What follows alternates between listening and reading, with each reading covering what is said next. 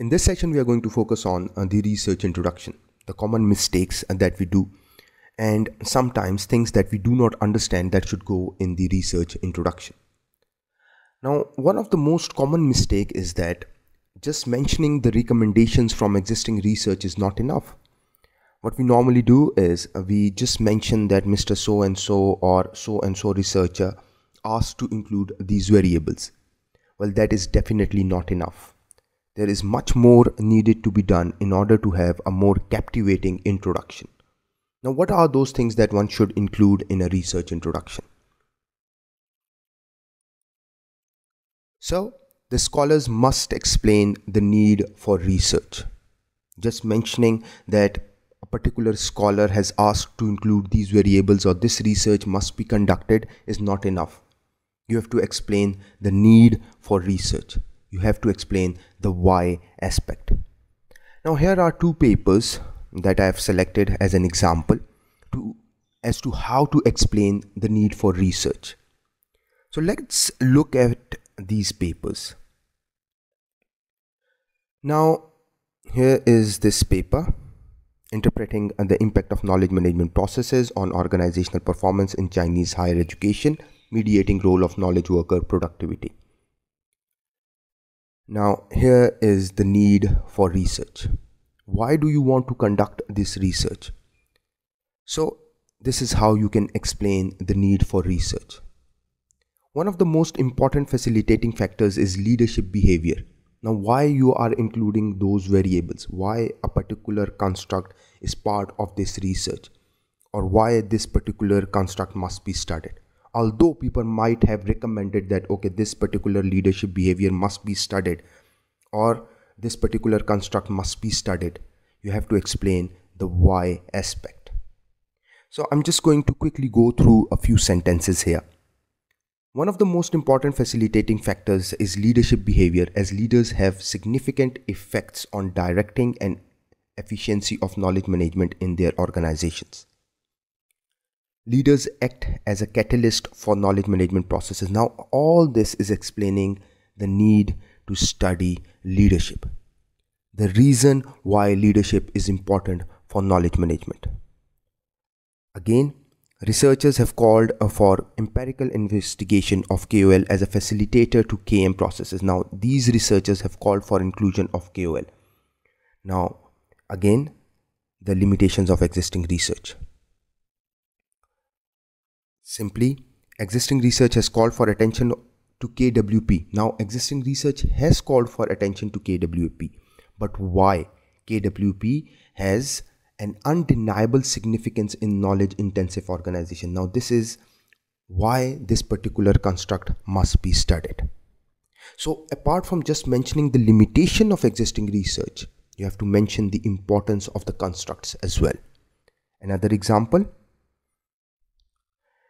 In particular, internal marketing is recognized as an important enabler for enhancing KM processes in higher education institutions. It facilitates KM by offering an exclusive prospect for management to cooperate with personnel through taking initiatives.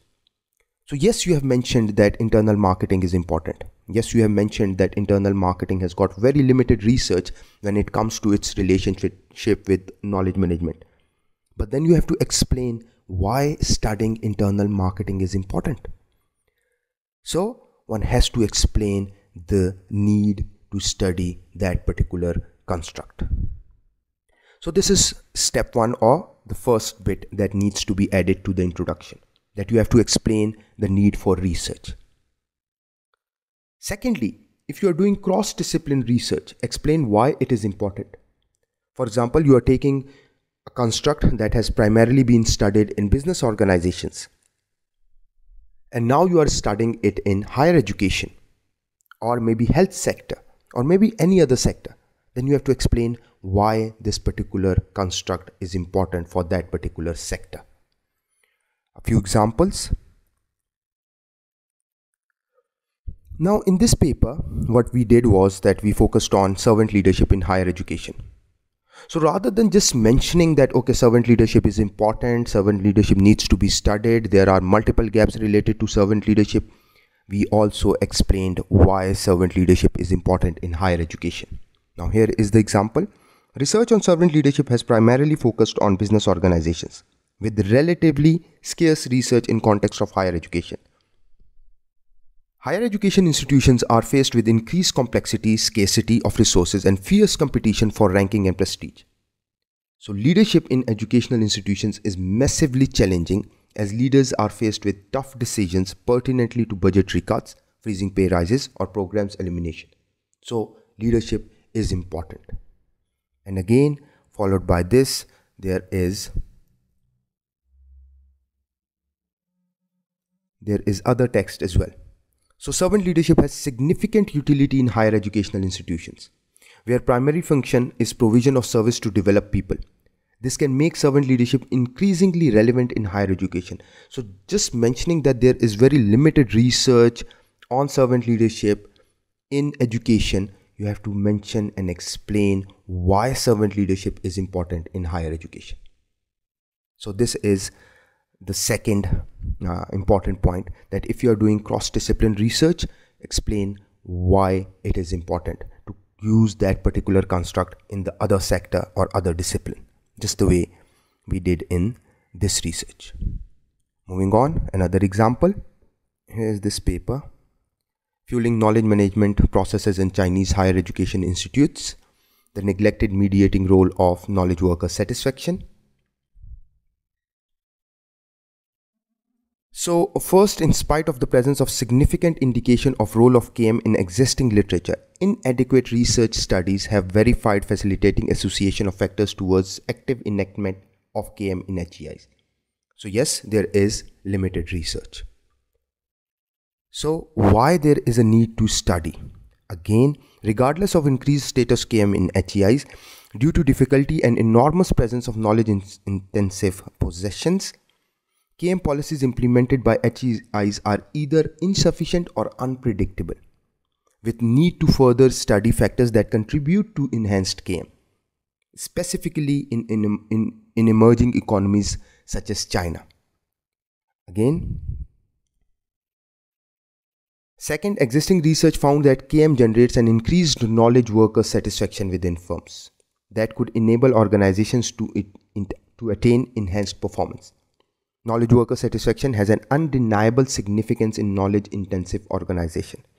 However, present literature has rarely discussed its role in enhancing organizational performance. So rather than just mentioning the gap, you have to explain the need to study those variables as well. So all these points are actually directing us towards one thing. Do not just mention the limitations, mention the need to study as well. So next is, if the relationships have been studied before, how have they been studied? Any contradiction? Results from the past studies must be studied for contradiction. If there is contradiction, if so, present them. If not, what is the limitation of research when relationship were tested previously? So if there are certain relationships that have been tested previously, are there any contradictions? If there are no contradictions, what are the limitations? Now, moving on with a few examples. Here is one example, that is a paper from Servant Leadership, Career and Life Satisfaction. It's a cross-country study, and here is our example. Now, existing research has called for further research into both career and life satisfaction. So this is the limitation of existing research. And despite the progress in the career satisfaction literature, the research is significantly limited and requires further exploration. So if we are saying that it is limited, we have to give a few examples of the limitations as well. Okay, what studies have been done before? And the findings suggested that the total effect of servant leadership on life satisfaction is null due to competitive mediation. So existing research has shown some contradictions, and they have asked for further assessment of mediating role. Additionally, life satisfaction research is criticized due to its lack of focus on work domain organizational settings. Additionally, the literature to life satisfaction is relatively new and has been flourishing rapidly. And there is little research into life satisfaction in higher education, that too in context of student. So what the authors have done here is they have mentioned and explained the limitations of existing research. They have created a story related to the variables that have been included in their research. And rather than just mentioning one particular reference, okay, they have called for further research, they have explained the need from variety of aspects. They have mentioned that there are issues with the results from existing research. So you cannot be like you cannot say that it is conclusive. Secondly, there is limited research, and that too has focused more on organizational settings rather than on education and academics. So explain your gaps in more detail. Another example. So this is more related to the contradictions in existing research. The empirical research revealed inconclusive findings regarding the impact of CSR practices on organizational performance.